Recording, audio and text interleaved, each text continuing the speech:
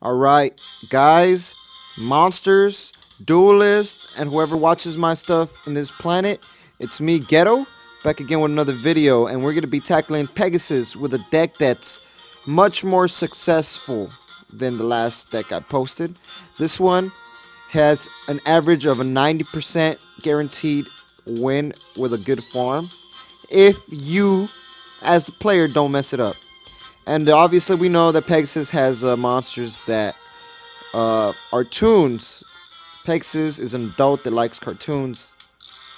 And honestly, I don't judge him because I'm an adult and I like a children's card game, Yu-Gi-Oh, which is really fun, so I just don't care. So, here we go. The way this works, Dan, look, he just summoned 3 beast monsters on me. So I'm going to put this card face down, the bird that puts him on defense mode, and let's summon our clown posse. Insane clown posse. And let's see what this guy has in store for us. He's going to attack us. No, sir. I'm not going to let that happen. Heck no, that's a lot of damage. And then next turn we could just... Oh, we got Pan's Labyrinth. Let's summon the zombie clown. So we got a real clown and a zombie clown. And let's let the clown attack the annoying harpy toons. And you know what? I'm gonna see that I end my turn. So what is this guy gonna try to do? Attack me direct again? Well, I'm gonna activate my Pan's Labyrinth. If you guys haven't watched Pan's Labyrinth, the movie, you guys gotta go get on that. Whoa. I am gonna activate our Delight Sun. This guy kill. Oh no, that's the worst. That's the most OP card he has in this game, man. That trap card, man. I hate that trap card. Paralyzation, whatever. End our turn. We're going to pop another monster. And I am popping that toon cannon because that guy could do some serious damage. Oh, Pot of Dichotomy. Another pot card. All the pot cards in this game are... some of them are useful, some of them are not. But whatever. I ain't complaining. Now I'm going to get attacked directly. Look at that. Oh wait, he didn't attack me directly for some reason. Oh well. Benefits to me only. So we got the rabbit, right? And that rabbit allows me, when I end my turn because of Pan's Labyrinth, I get to destroy 2 monsters on the field. Dream Clown. Pop his Little Mermaid. And Bunny. Pop his wannabe Robotron 2000. Bomb bomb. It's like I had a shotgun and I just double tapped. Plop, plop. Killed both of his monsters. Whoa, summon Skull. That's a dangerous card. But fortunately for him, I got a Dream Clown that will go to defense mode next turn and just pop it. Another shotgun.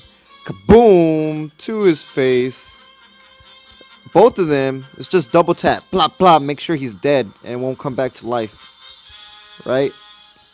And from here on out, guys, the duel is very simple. He's not going to be able to do any damage. And this deck, guaranteed, you'll usually always win if you have the setup already. Like this setup I have with the rabbit and the Pan's Labyrinth. We're 100% in the clear. We are not in trouble right now. We got this. In the bag.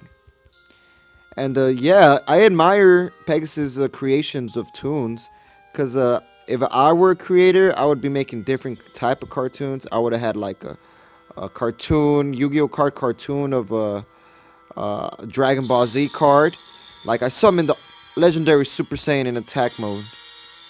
Have you guys ever played that Dragon Ball Z card game? I like Dragon Ball Z, but that card game was... I thought that card game was pretty whack. Not gonna lie. I tried to play it, but I didn't like it.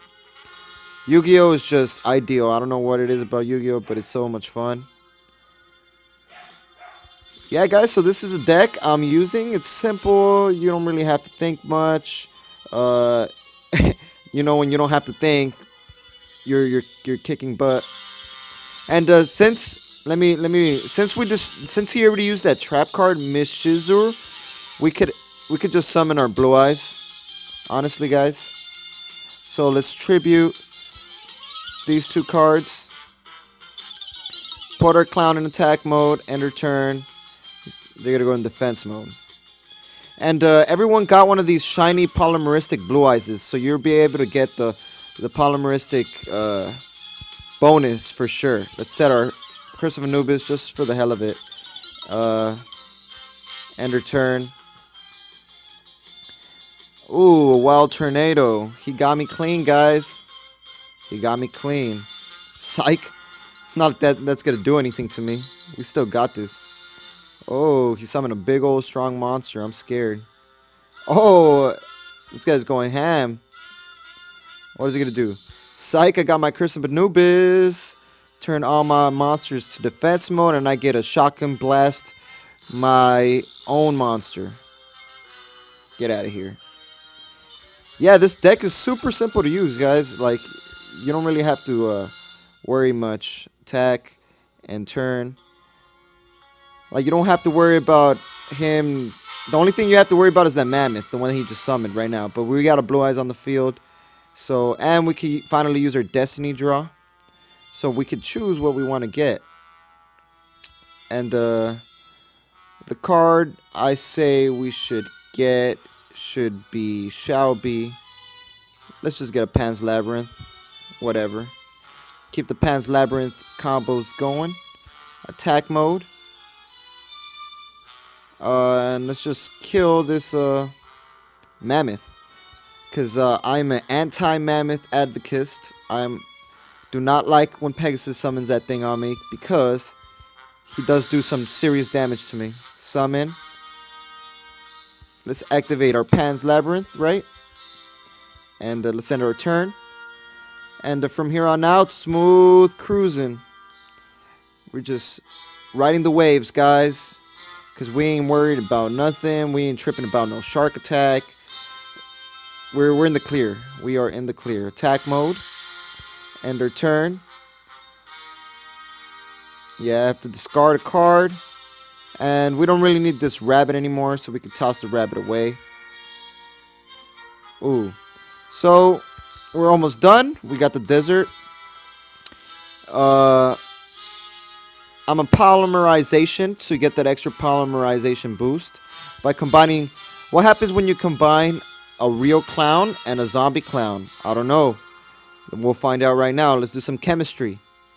Ooh, we got a Jack in the Box.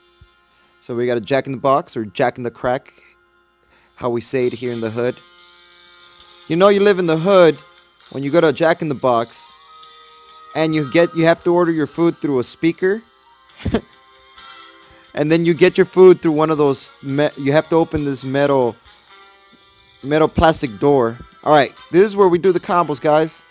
So first we summon our piranhas, right? Our vicious piranhas. Then we activate our secret pass to the treasures to make this piranhas jump over his monster and eat his face.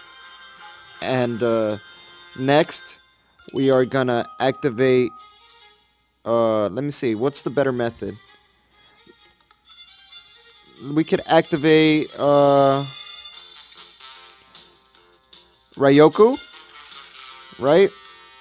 First we activate Ryoku, get the Blue Eyes energy, give it to our piranhas, and then you can use the gift of Martry, whatever this card, this old man getting his life absorbed. And I recommend always using Blue Eyes. Activate it, get Blue Eyes' power, and give it to your piranhas. You can get the fusion's power, but I just recommend taking it off from Blue Eyes so you don't forget. And then basic direct attack to his face, 10,600 damage, and that's how you farm Pegasus at a consistent rate, guys. So let's see our dual assessment points. Hopefully we did well. I'm not sure how well we did, but let's see. We got a super rare, awesome, and 7,000, awesome. Ooh, almost 8,000, but whatever.